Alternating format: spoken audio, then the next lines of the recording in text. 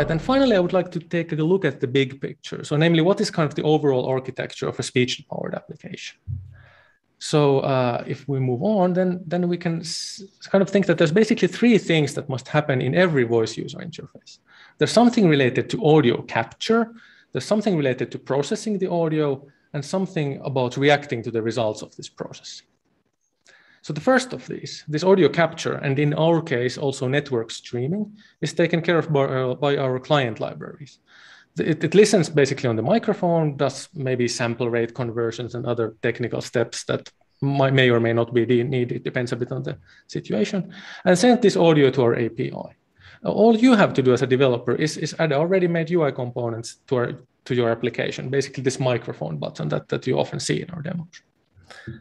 And then the second step happens behind the scenes. This is where our machine learning models extract relevant information from the user speech, and our API generates a stream of several events that are then sent back to the client, one after the other. And what events now specifically are extracted indeed depends on how you have set up the natural language understanding system, as I explained, a couple of slides ago. But finally, in the third step, the application must react to the events it receives from our API. So for the front-end developer, our client library then makes this step very similar to writing familiar callback functions that you might do when writing dynamic websites in general.